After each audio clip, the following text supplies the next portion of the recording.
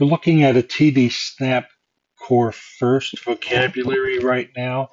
Within the past year or so, TD Snap has introduced two new page sets, the Motor Plan 30 and the Motor Plan 66.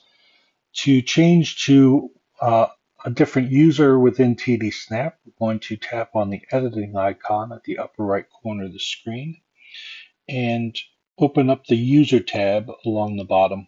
It's showing me that the current user is Scott Core First 8x10. I'm going to tap that and select uh, another pre-existing user I have here. I'm going to choose the Scott Motor Plan 66.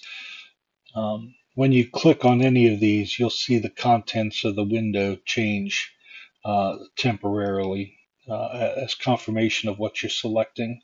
You'll also see a check mark appears here to indicate what's going to be active when we exit this menu.